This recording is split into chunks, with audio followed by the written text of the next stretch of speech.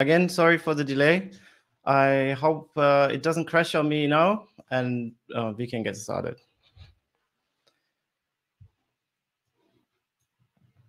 Hello and welcome to this BlinkOn session on shipping COLRv1 in Chrome. COLRv1 is a new vector color font format that we have been working on in collaboration with Blink, Google Fonts, Bedat, Esfabot, and Peter Constable and others from Microsoft. In this talk, I'm going to revisit briefly what color fonts are useful for. What do color fonts really mean? Then we go into details on how the COLRv1 format works, and I'm going to explain why and which new use cases it can enable on the web. I'm going to explain how it's implemented in Chrome and where we are with shipping it in Chrome. And I'll give a brief outlook on what comes next. Let's take a look at what color fonts are and what they are useful for. Of course, it's been possible for a long time to colorize text from an outline font and place it on the screen in different colors. Here's an example of the lobster font in gray and in green. And a well-known and popular use case for color fonts are, of course, emoji, as in this example of the national park emoji as part of the Noto emoji set. But color fonts are a powerful means of creative expression, not only for emoji. Here, a decorative color font called Bungee, made by David Jonathan Ross, is demoed. Bungee was inspired by by shop signs and street banners and features a small hairline running through the glyph center. It can be configured then, of course, to use multiple color tones, two-tone variations, and make it look extruded or use shadow. Also, color gives more depth to icon fonts. For example, in this case, the material two-tone icons of a satellite, a terminal application, or the swipe gesture. Or in the context of Arabic script, color is used to simulate the ink effects of Arabic calligraphy in this Arabic Kufic style typeface called Riem Kufi, made by Khaled Hosni. So here you see the ink effects kind of in the darkening towards the end of these glyphs. So let's talk about the COLRv1 format. So far, bitmap fonts, for example, Apple's SBIX and Google's CBDT, CBLC, have been used for making popular emoji color fonts. Apple's emoji font is a bitmap font. Google's Noto is a bitmap font in the CBDT, CBLC format. Also, OpenType SVG exists as a font format that encodes color vector graphics.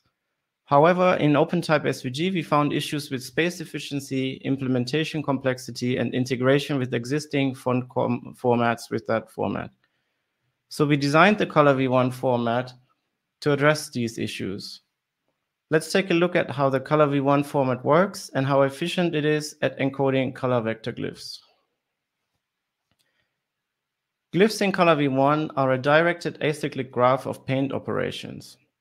For each glyph, the color table of the font contains a recipe of drawing operations to be executed in a particular order by sending these instructions to a 2D graphics library. The 2D graphics library can be Cairo, Skia, Core Graphics, Direct2D, or any graphics library that's available. The concepts in COLRv1 are designed so that the operations are usually supported. For space efficiency, portions of such drawing recipes can be reused or even scaled and transformed, then reused. Here's an example that describes the rendering of a glyph and how changing the graph can lead to a different result. A paint rotate operation is stacked with a paint glyph operation for drawing a star-shaped glyph from a contour in the font, followed by drawing a gradient as the fill for this star-shaped glyph. If we change the graph for this glyph, we can also place a different kind of fill there. Instead of just a gradient, we can fill it, for example, within the content of a whole different glyph for reusing that.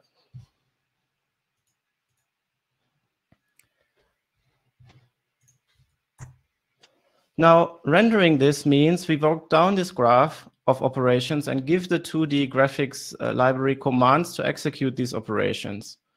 First, we rotate the drawing surface, then we prepare to draw the star-shaped glyph contour and look for information how to fill it further down in the graph. Here we find the radial gradient. Executing these commands in sequence, we arrive at the rotated gradient-filled star shape. You could replace the paint radial gradient paint operation with a paint linear gradient or paint solid, and you receive like the filling with just a solid color or a linear gradient instead. Also, instead of just a gradient, you can use other paint operations to paint groups of shapes and all combine them into one glyph image. So from the example graph that I showed at the beginning, changing the graph to have a paint color glyph instead of a paint radial gradient as the last operation means fill the shape of the star glyph not with a gradient, but fill it with the image that you get when rendering another glyph that's also in the font. This allows reusing complex shapes. So this is a broad overview of how rendering in COLRv1 works. Let's come back to using COLRv1. Let's talk about the existing operations. This slide is a little bit full, and it shows all the paint operations that are encoded in COLRv1. I want to just highlight a few things here. Paint composite is important for compositing operations, combining several layers together with blend modes applied. Paint solid, paint linear gradient, paint radial gradient, and paint sweep gradients are most important for actually bringing color to the glyph. Paint transform, translate, scale, etc. are all paints that efficiently encode affine transformations. Most of the paint operations have variable counterparts in which the effect of the paint operation can be modified by setting variation parameters on the font. For example, thinking about applying a rotation variation axis to the digits of a clock emoji glyph. I want to speak a little bit about how these paint operations enable layer reuse. With these operations encoded in the COLRv1 format, we arrive at a highly space-efficient encoding because we have such concepts as paint color glyph for reusing existing glyphs, and paint transforms, which can displace and reuse shapes in new positions. In this example, the cat's face outline and ears are the same. You recognize that there are many parts of it that can be reused from emoji to emoji. In the example of the ninja, only the skin tone changes. And this is a common pattern with several emoji that have skin tone, gender, or hairstyle modifiers applied. Thanks to the way we can encode reuse in COLRv1, we achieve highly efficient storage. In this example of the crystal ball, as you know, the crystal ball is an important tool for software engineers to perform effort estimates and debugging. We see as well that there are a couple of reusable shapes. So I mentioned OpenType SVG exists as an alternative format, and I do not want to go into a full comparison of COLRv1 and OT-SVG in this presentation. If you'd like to hear more details on this, please contact me after the presentation, and we can chat more on that.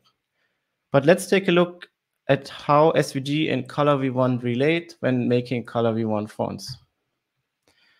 For Noto emoji, all source images for our emoji set are stored as SVG images. SVGs are complex, and to ease further processing and converting them to more space-efficient format, we flatten them. The resulting flattened SVG has exactly one definition area, only groups and paths, only absolute coordinates, and all the clip paths are applied, and all the strokes have been converted to paths. Then Nano Emoji, which is one of the tools we're using to make these fonts, features a stage where it automatically tries to identify shape reuse. Using Pico SVG, Nano Emoji, and font tools, we shift complexity away from the renderer to the font production pipeline. So we've seen how COLRv1 works and how COLRv1 fonts are produced.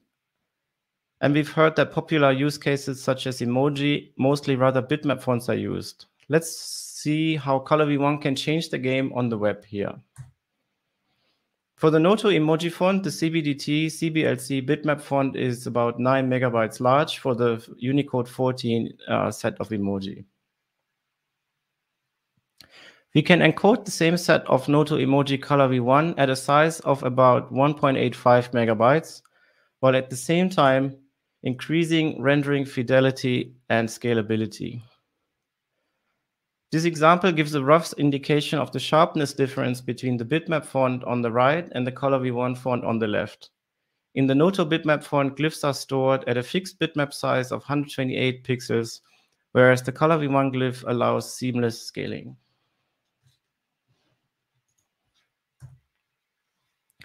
The huge size of emoji bitmap fonts made it difficult to use them on the web, as the large download would block rendering or is not feasible. In many scenarios, thus, image replacement is used as a technique in which emoji glyphs are replaced with images. This needs complex special handling of text selection, clipboard operations, and rendering. Here's an example of what WhatsApp on the web is doing, using inline images instead of emoji glyphs from a font. Gmail and other Google properties employ similar techniques. With a compact COLRv1 as a web font, it becomes possible to overcome using image replacement and rely on regular font and text handling operations. Another strength of COLRv1 fonts is the ability to integrate with OpenType variations. All paint operations inside the COLRv1 specification allow external modification through variation parameters. For example, you could change the color stops of a gradient by applying a different set of variation parameters to the font. This enables animatable color glyphs on the web. So, COLRv1 is about to be shipped in Chrome.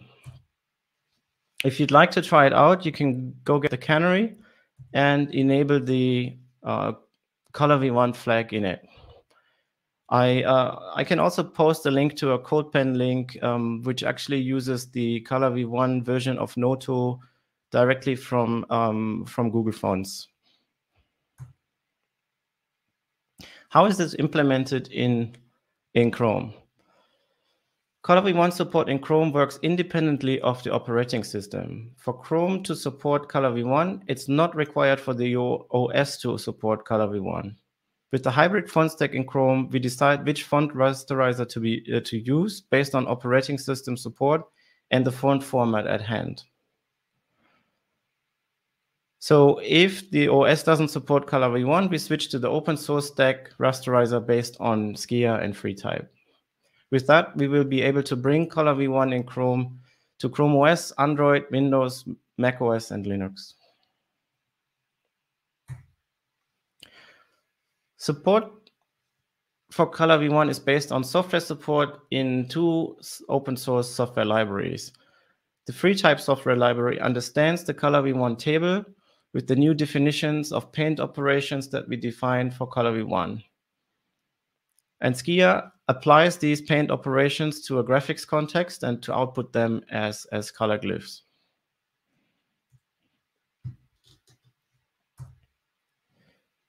COLRv1 implementations do exist outside of Chrome already. There's the Black Foundry Python-based renderer, and there are issues created for the Rust font library called Swash. In terms of shipping, the flag is likely to be switched this week. The intent to ship got LGTM'd. Noteworthy positions from Microsoft and Mozilla are presented on these slides, but I have to skip over them a little bit to keep within the time limit after starting a little bit late. So Microsoft and Mozilla both comment positively, and we agree with them on the hope that COLRv1 becomes the most useful and most widely used vector color font format on the web. Last but not least, a little outlook on what comes next. And I want to speak about feature detection, support for custom palettes, and elements of what might become COLRv2 or new features in COLRv1. Feature detection is currently discussed in the CSS working group.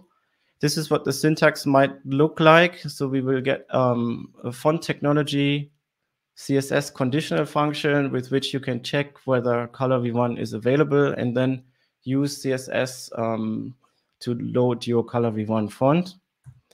This conditional function would also work in CSS supports and allows you to programmatically detect support for COLRv1.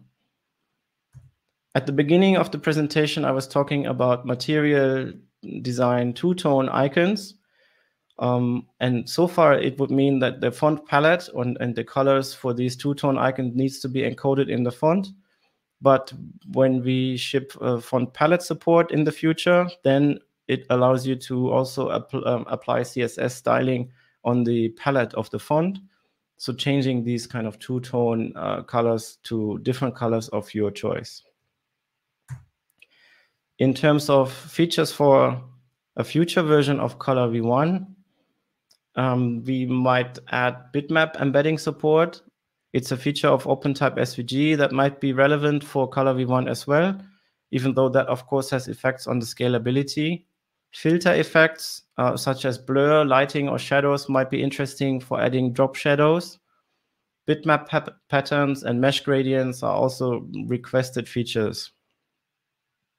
Also, CPAL palette enhancements might be relevant here. So far, the CPAL palette encodes everything in RGB values, and so additional color spaces, wide color gamut support for the palette might be useful additions as well. To recap, COLRv1 is a highly space-efficient color font format. It enables new use cases on the web as the small file size becomes reasonable to download to clients. It provides high rendering fidelity and scalability and has the potential to deprecate image replacement. COLRv1 is implemented and ready to ship in Chrome's hybrid font stack. Thank you, and thanks for joining this session. I'd like to also give a shout out to my colleagues Rod Scheiter and Cosimo Lupo from Google Fonts, Berat Esfabot, and who was also a co-author at the very beginning of the specification, and Peter Constable from Microsoft, Ben Wagner from the Skia team, Werner Lemberg from the FreeType project, who all helped make COLRv1 happen.